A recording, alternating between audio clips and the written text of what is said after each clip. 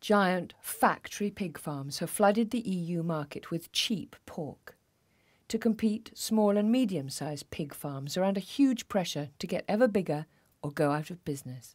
But do we want this type of farming in our neighbourhoods, when a substantial amount of hard evidence has proved that greater herd size leads to higher levels of disease? There are a large number of problems associated with intensive livestock farming.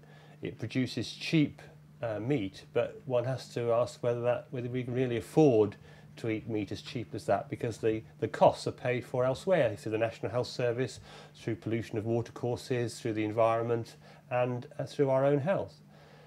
One of the big weaknesses of the system is a heavy dependence on antibiotics, and the fact that that causes infections which can spread from animals to humans, such as Salmonella, E-coli, Campylobacter, and even MRSA, to become resistant to antibiotics, which are important in human medicine. Because when that happens, it means that we can go into hospital and the drugs which doctors want to use can't be used because they don't work, or they don't work well enough. The use of antibiotics in intensive pig production is endemic. It's really, you cannot keep pigs as unnaturally as they are kept. Pigs are happy animals that like to be outside digging up the ground in the fresh air.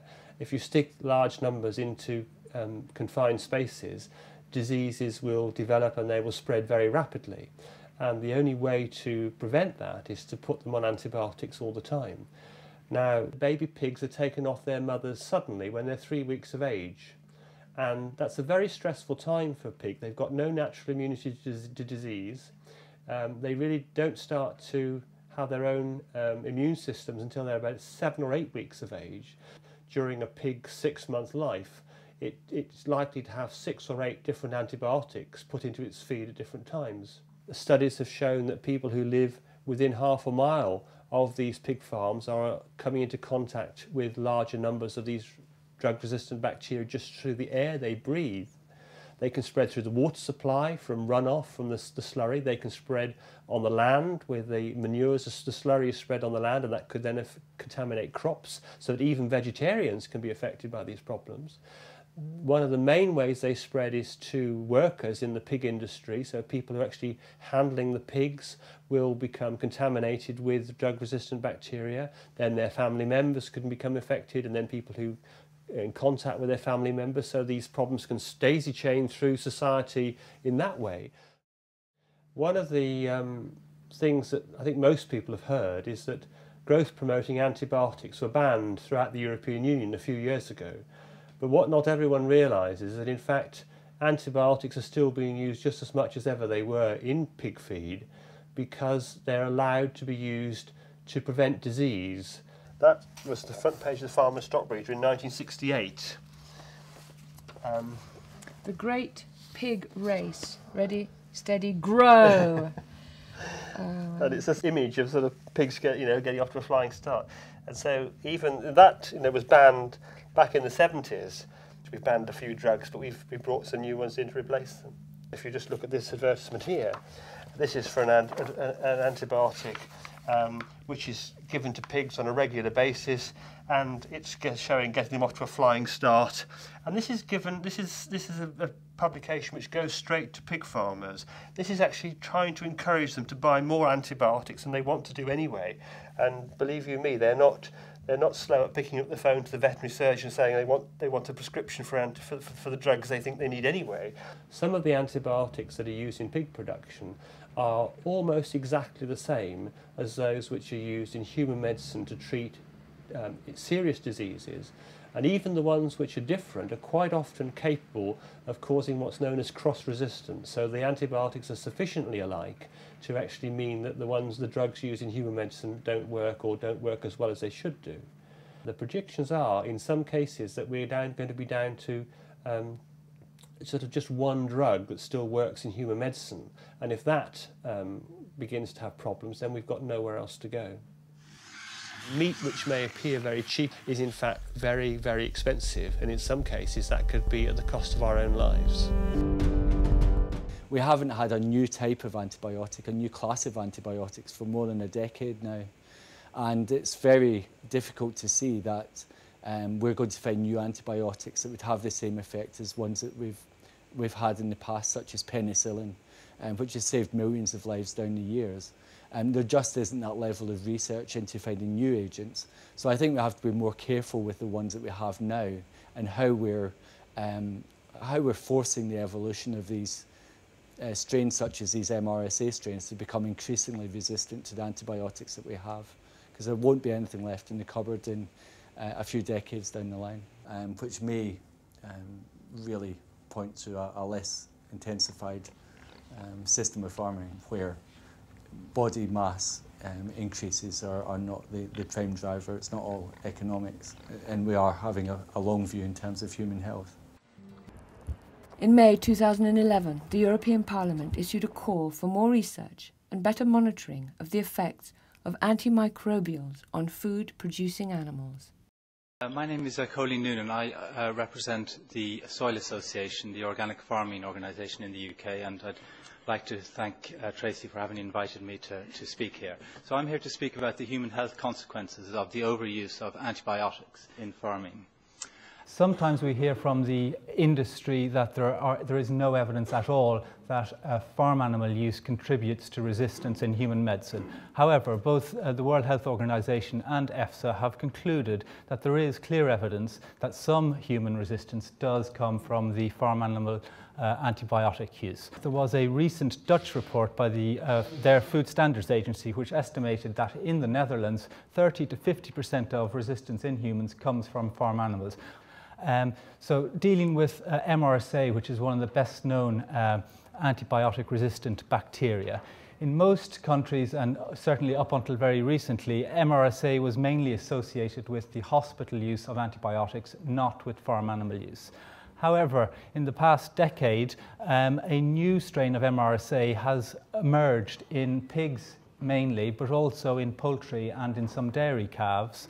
This strain is called ST398 and it's widespread in many continental EU countries. It spreads to humans, particularly farm workers or vets, and it can cause serious infections, including deaths.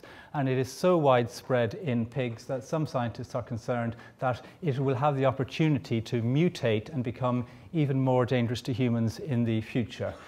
Other examples of resistant bacteria which can get their resistance in farm animals and then infect humans are Salmonella and Campylobacter, and most resistance in these bacteria actually comes from farm animal use. It mainly does not come from human use, but it can cause serious problems in human medicine. With E. coli, it's more complicated and it's hard to say exactly where it is coming from. Nevertheless, we do know that some definitely comes from farm animals, and this is significant, particularly because there are now these highly resistant, a new form of E. coli which is highly resistant called ESBL E. coli, and which is present in livestock in Europe. And ESBL E. coli, although it's not as well known as MRSA in many countries, it already kills many more people than MRSA. The second major problem is the increase of certain pathogens. So the oral use of certain antibiotics can kill off good bacteria in the animal's gut, allowing other bacteria then to move in and become more widespread.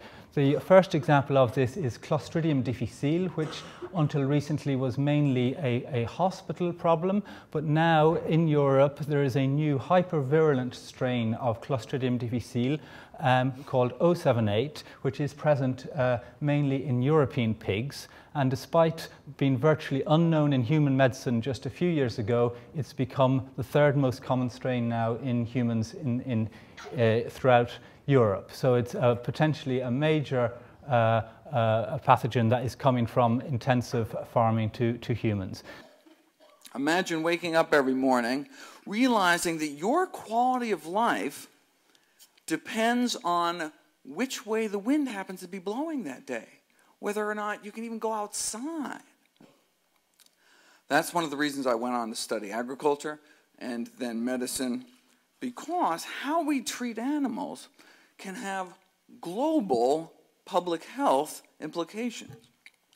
Farm animals were domesticated millennia ago, but never before like this. The industrialization of animal agriculture it represents the most profound alteration of the human-animal relationship in 10,000 years, and no surprise, they've been shown repeatedly to be breeding grounds for disease. 2005, the emergence in China of the deadliest strain ever of Streptococcus suis, causing deafness and meningitis in people handling affected pork products. And the World Health Organization blamed its emergence on factory farming. Pig factories in Malaysia birthed the Nipah virus, one of the deadliest of human pathogens, causing relapsing brain infections, killing 40% of the people that it affects, and its emergence again blamed on factory farming.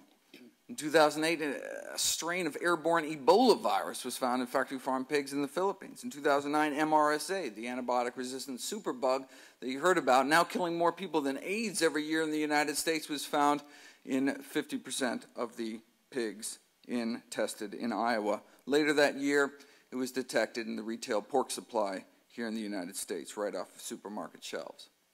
And in 2010, the toll of the swine flu pandemic was collated. According to the Centers for Disease Control, 10,000 Americans dead, mostly young people. And these just examples from pigs, and just over the last 5 years or so. Don't have time to talk about the other diseases killing people linked to factory farms, mad cow, bird flu. We are in a new age, right? It used to be, look, you don't want a factory farm disease, don't live near a factory farm, don't eat factory farm meat. But now things are different. With a disease like swine flu, it doesn't matter where you live, doesn't matter what you eat. Right? A disease can emerge in a factory farm, spread around the world in days, weeks. Right? So when people learn what's going on, they're outraged. And when they are empowered to affect change, they make the right choice over and over and by a wide margin. Right? In fact, we even went back to the state I grew up in, Arizona, and faced off head-to-head with the very factory farm which so affected my childhood. And by the citizens of that state, that factory farm was soundly defeated. When animal protection groups line up with sustainable agriculture groups and environmentalists, right, and producers and food safety organizations and religious leaders and business owners, there's nothing that we cannot achieve. Today is a historic day. PAMTA, the Preservation of Antibiotics for Medical Treatment Act, was reintroduced today by Representative Slaughter. This, most antibiotics produced in the country don't go to treat sick people. They're fed by the truckload to farm animals just to promote growth and prevent disease in such a stressful, overcrowded, unhygienic environment. This legislation to restrict the mass feeding of antibiotics to farm animals is endorsed by 377 organizations: the American Medical Association, the American Public Health Association, the American Academy of Pediatrics, and every major human medical and public health organization in the country, and only opposed by the likes of the National Chicken Council, the National Pork Producers, United Egg Producers, the American Sheep Industry Association. The contrast could not be more stark. The only reason there continues to be a debate on this issue is that the public health community is up against two of the most powerful lobbies, not just agribusiness, but also the pharmaceutical industry as well. When we started doing this work, there were 27,500 individual family farmers, hog farmers in the state of North Carolina. Today there's 2,200 factory farms. They've been altogether replaced. 80% of those are owned or controlled by one corporation, Smithfield Foods. So you have the landscapes of America being dominated by corporate power and driving human beings. Part of their business plan is to drive human beings off those landscapes. I've always said this: we're not protecting the environment for the sake of the fishes and the birds. We protect it for our own sake because we recognize that nature is the infrastructure of our communities, and that if we want to meet our obligation as a generation, as a civilization, as a nation, which is to create communities for our children that provide them with the same opportunities for dignity and enrichment and prosperity and good health as the communities that our parents gave us, we've got to start by protecting our environmental infrastructure, the air we breathe, the water we drink, the wildlife, the fisheries, the public lands, the commons, the commonwealth, the public trust assets, those things that are not susceptible to private property ownership, but by their nature are the assets of the entire community.